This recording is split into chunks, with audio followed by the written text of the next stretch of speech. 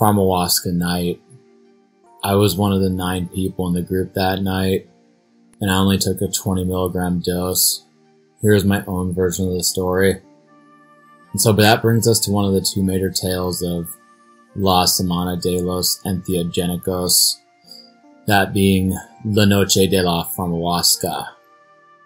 I had met a young couple earlier in the week, Jay, a Hispanic engineer from MIT, and R, his Korean girlfriend. They'd been rambling on during dinner number 2 about the drug that they prized above all others, just going on and on and on about the incredible effects of this stuff, which was incredibly hard to find, called 2CB. So I listened politely for about 10 minutes of this. Then I took the canister out of my pocket and said in a very low, very calm voice, "How would you like to try some of your favorite drug?" Well, the details of the rest of that night are somewhat hazy, but somehow we became very good friends in a big hurry, and they pretty much adopted me for the rest of the conference. And on the next to last night, they dragged me off to a Ayahuasca session, just when I'd resolved to go drug-free that night to prepare my poor overworked serotonin receptors for the last night blowout. First, some background. Ayahuasca, as you of course know, is any combination of an extracted MAO inhibitor, usually harmaline derived from Syrian rue, along with a tryptamine such as DMT or psilocybin. As it turns out, Jay is preparing to market in Europe the following components in separate packages. 1. Pills containing 75 milligrams of harmaline, labeled as Herbal Energizer. And 2. Pills containing 10 milligrams of 5-MeO-DMT, labeled as Herbal Tonic. The point being that they will be sold separately, so that only those in the know, so to speak, will be aware that they must take 2 of pill number 1 and then 4 of pill number 2 in order to achieve orbital velocity. What a brilliant, devious, twisted mind that Ottman possesses. So it was that I found myself in bungalow number 3, with 8 other souls that night at 10 o'clock. The session was to be run by 2 would-be curanderos, Steve and Stevie. The first a social worker, and the latter a sometime rock musician, sometime acid casualty. Their credentials were genuine experience of several Amazonian ayahuasca sessions, and a collection of shamanic power objects and doodads that were supposed to ward off evil karma. The other participants, the aforementioned J and R, plus T, a British pagan earth mother who hugged everyone and everything at the slightest provocation. M, a skinny, long-haired, sensitive, new age guy. D, who looked and acted like a hippie pirate. Lastly, there was B, a Swiss Berger type, who turned out to be the rock-solid anchor that held the night together when everyone else fell apart. The ground was prepared for the sowing. The beds were taken apart and the mattresses placed on the floor, along with the rugs and sheets, to cushion all against the hard and hurtful places. Lights were turned out, and candles and incense lit. Steve and Stevie brought out a sack of wondrous things: crystals, metal turnings, sculptures, dried herbs, mandalas, and an exquisite tiny monkey skull that caught my fancy later. The sacrament was passed out, and the chanting and the Icaros began. Then it was that my scientist persona emerged. There was a side debate over whether the Harmala pills should be taken some minutes before the trip, or simultaneously. Instructions were that all should be taken together, but I, the great Western scientist, knew that the harmaline had to go in first and knock off the enzyme, so that none of the 5-MeO would be chewed up. But it turned out to be a bad idea to mix Western medicine and primitive shamanism. So some ended up dropping all at once, and others a half hour later. This broke up the feeling of unity among the participants, and also resulted in some getting a larger effective dose. As it turned out, these were also the people with the lower body weights, resulting in a range of doses from cowardly, I took 20 milligrams, up to the foolhardy 40 milligrams in the case of M, who looked to weigh about 100 pounds. So anyway, the deed was done, and we were all dosed. And Steve and Stevie and Jay had some real pretty songs and chants going when the base of my spine starts to vibrate. 5-MeO doesn't favor you with a fancy color pattern or carrier waves, or elves dancing on your chakras. It is pure power intruding into your core.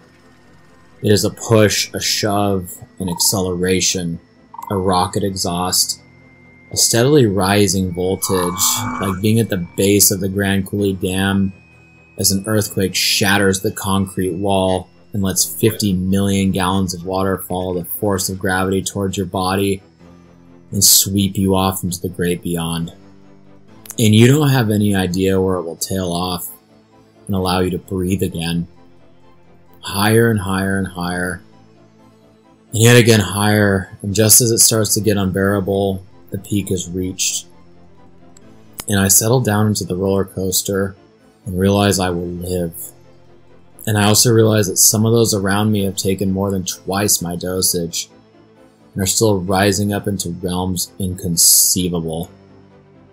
At this point, all in the room are silent, recumbent on their mattresses and blankets and pillows, splayed out and desperate to hang on to the shards of reality. And then the groans and the moans begin.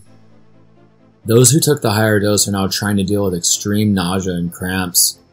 Steve, the primo curandero, is hit the hardest and begins to retch and puke into a plastic bag, transparent so all can see the full drama of La Purga cleansing his soul. Two others lurch onto the back deck to heave over the log railing into the backyard and then stagger back. Others such as J and R just twist and writhe in agony, or keep their stomach contents down as if such were a badge of honor in the midst of the battlefield.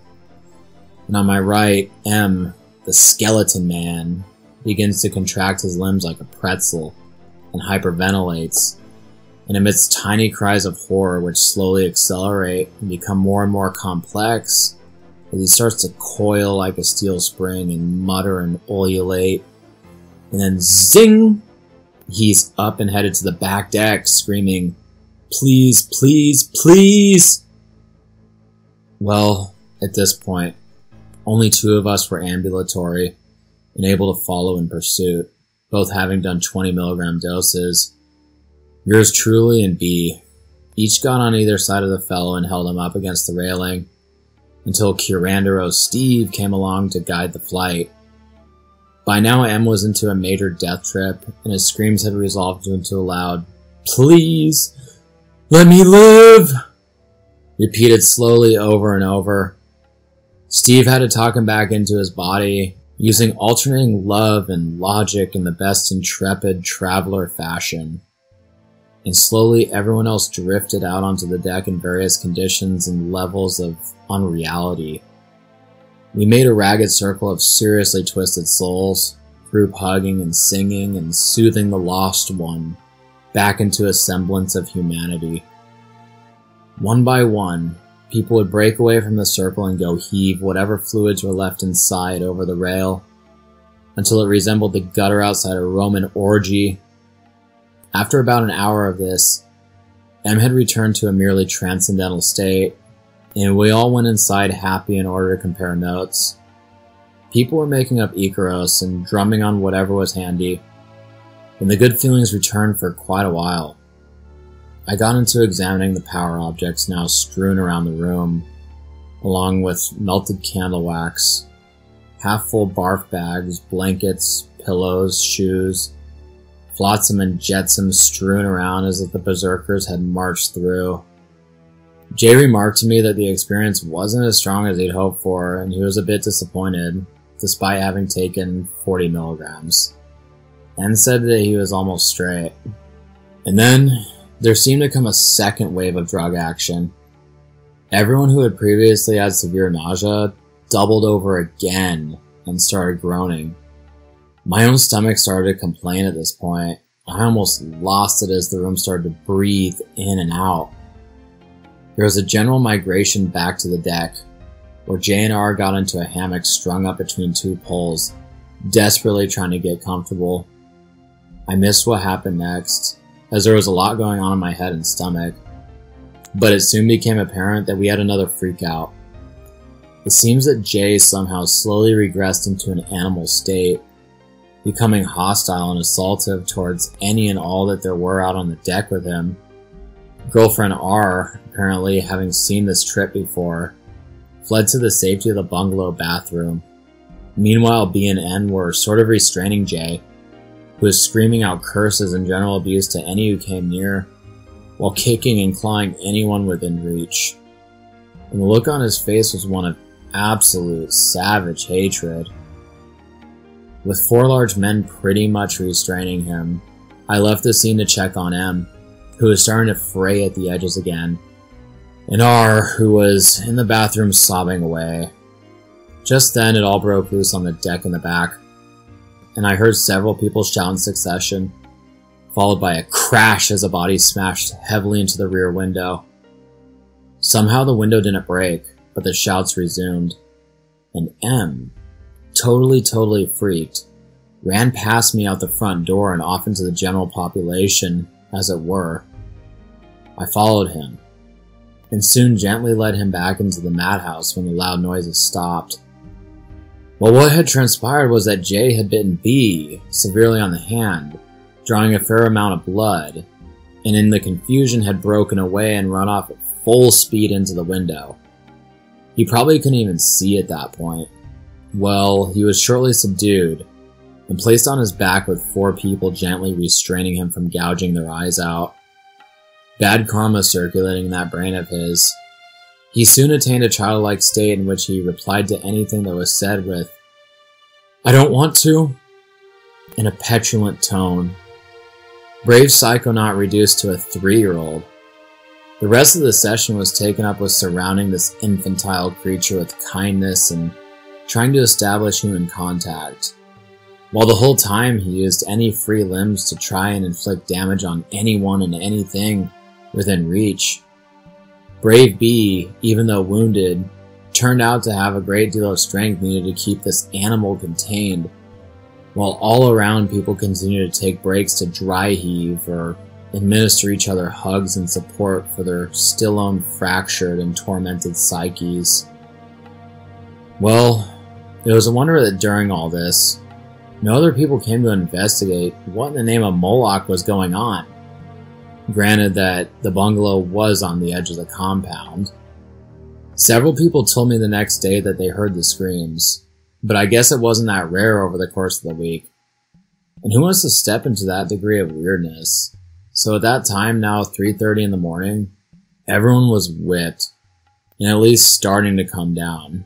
And the Steves were obviously beginning to regret the whole endeavor. So the closing ceremonies were kind of forgotten, and the game became, how do we get rid of this guy, Jay? Jay and R lived up on the hill in my sector, so the whole party ventured out of the bungalow en masse, escorting the crazy guy, with me lighting the way with my trusty flashlight. And one by one, without any farewell, people silently started to peel off and slink away to the shelter of their own cozy safe havens, until it was only girlfriend R and myself carrying the supplies, while poor B pretty much wrestled Mad J up the hill under the glare of the full moon.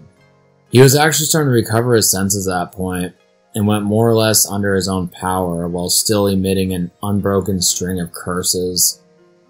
So we reached the dwelling place of J and R, finally, and the unhappy couple was deposited in their bed, with B playing chaperone for however long it took to be confident that J was not capable of murder. I took myself off to my own bed at that point, and slept right through breakfast the next morning, but emerged in time to hear Sasha's chemistry tour de force, and later had a pleasant conversation over lunch with a very flustered and repentant J, who was blessed with a greatly enhanced respect for psychoactives, and a whole lot of stuff to work through over the course of the next few months.